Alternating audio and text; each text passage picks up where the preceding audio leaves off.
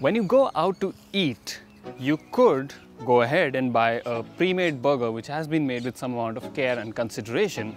Chances are it'll turn out to be good because the chefs inside the kitchen presumably know what they're doing. But you could also go to a Subway and make your own sandwich with your own ingredients. Maybe add a little extra cheese, add some more lettuce, keep away the olives, whatever floats your boat. Now, imagine if you had that kind of customization while purchasing a bike, or at least something close to it. This is the new TVS Apache RR310, and while it remains mostly the same as it was before, TVS now has a build-to-order program through which you can add 2 kits to this bike. You can go to the company's website and use the web configurator, or you can download an app to see what the kit options are and customize it to your liking and then order the bike. Now, what do these kit options add and how do they change the bike? Well, stay tuned to find that out.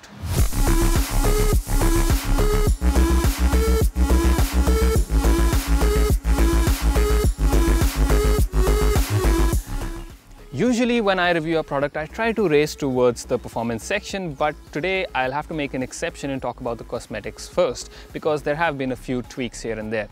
But before I get to that, let me take a moment to appreciate the effort that TVS put into designing this bike. Even though the design has remained almost the same since we saw the bike as the Akula concept at the Auto Expo, since then, since its inception, TVS has found a design language which they have kept largely the same, and after so many years it still looks so enticing and so good and so mean.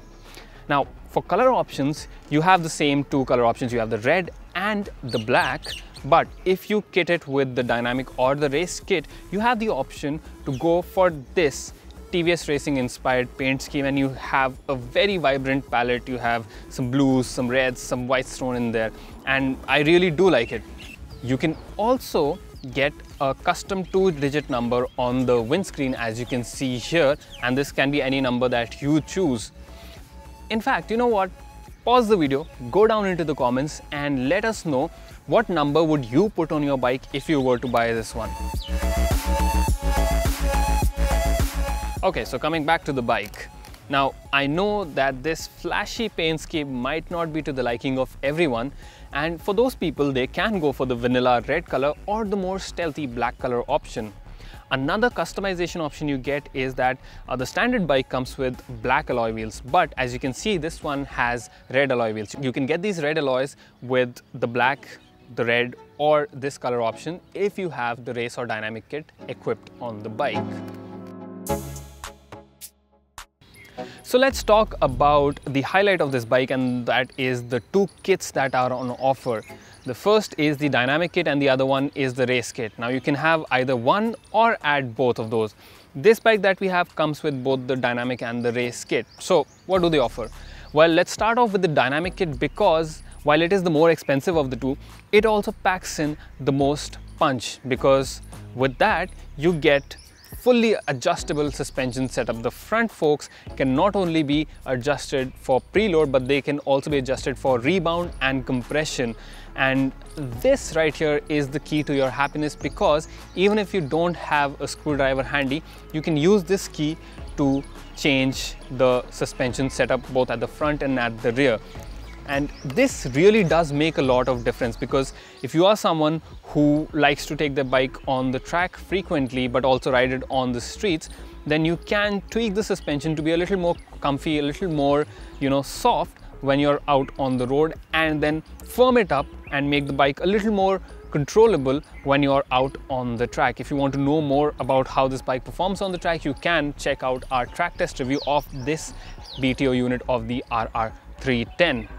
Moving on, you also get a brass coated chain. Now this is something which common folk will definitely appreciate, because it will increase the life of your chain. Brass is more resistant towards corrosion, so when it's raining, when it's damp, there is less chance for the chain to be corroded and to rust off. So this is definitely a very good option.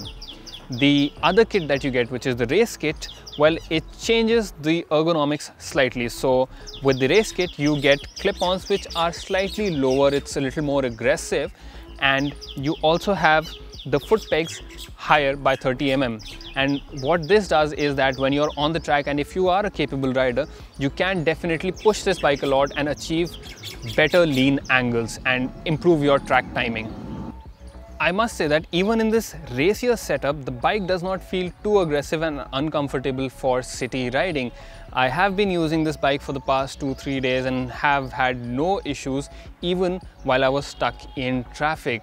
And when you get an open stretch of road, you can ease off and not have that much pressure on your shoulders and on your arms.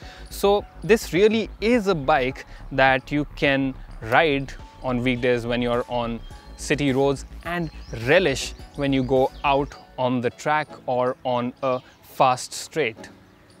And the best part is that if you have an RR310 from the 2017 year and onwards, then you can retrofit all these features to your bike as well.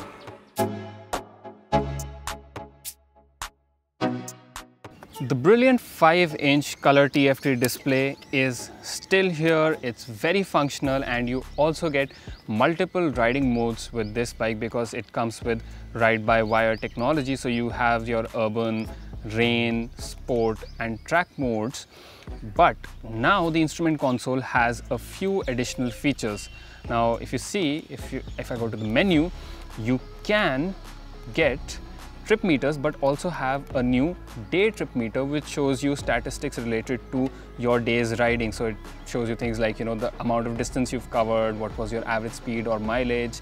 And then you also have another handy feature which is DigiDocs. So you can store up to 3 documents on this. So this can be things like your driver's license, your PUC or the registration certificate. Also, you can come to preferences and set a custom speed alert.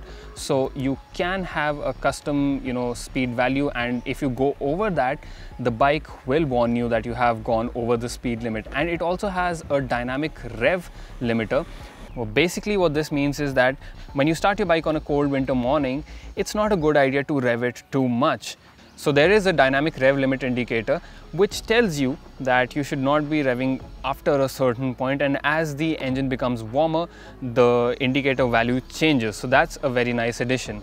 These new changes might not look that big, but I think they are really great additions to an already capable machine, and they make your everyday riding that much more easier.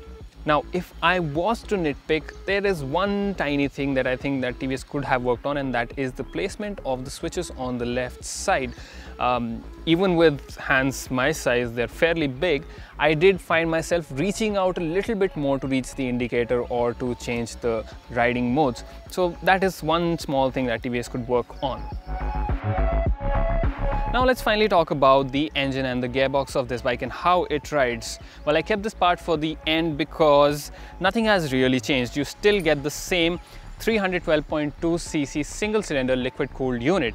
However, on a hot day, do expect your legs to feel a little toasty.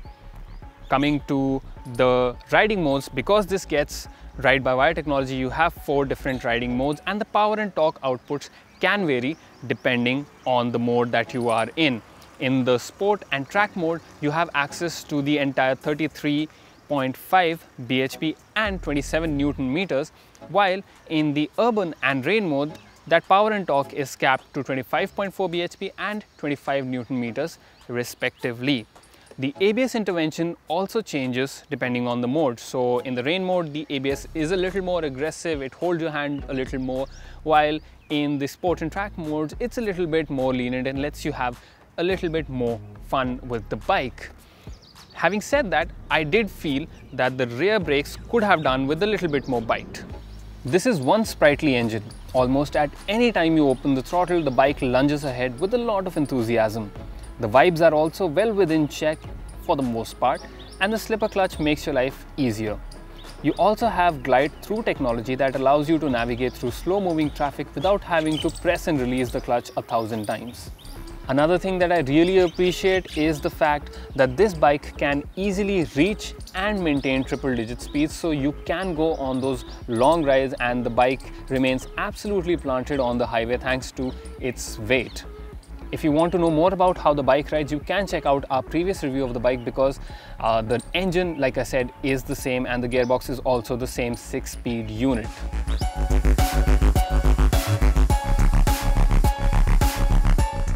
Now let's talk price. The dynamic kit will set you back by 12,000 rupees while the race kit will set you back by 5,000. And for the money, I feel that you are getting a lot, especially the fully adjustable folks. That is a complete win because it really increases the bandwidth of this bike. It was already a very versatile motorcycle. Yes, you could look at some other brands if you wanted a completely committed motorcycle, but if you wanted something that could do a bit of both, then this was your go-to option. And with the adjustable suspension, it only makes it even more capable and versatile. On top of that, since this is a factory fitment, you can be assured of the quality of the components and the job that is being done on the bike. So that is a great plus point as well. Now the base price of the bike is about 2.6 lakh rupees, and TVS had increased it slightly when they introduced the RR310 with the BTO platform. Now we know that prices of things have been going up, plus TVS has thrown in a few extra features in the instrument cluster, so I think that price is justified even if you plan to go for the base variant of the bike. So in summary, I would say that I really do like this bike, and that's no surprise because I have been in love with this bike since the time it came out. It has been one of the best options in its class. If you want a versatile option, then this is definitely the thing that you should go for.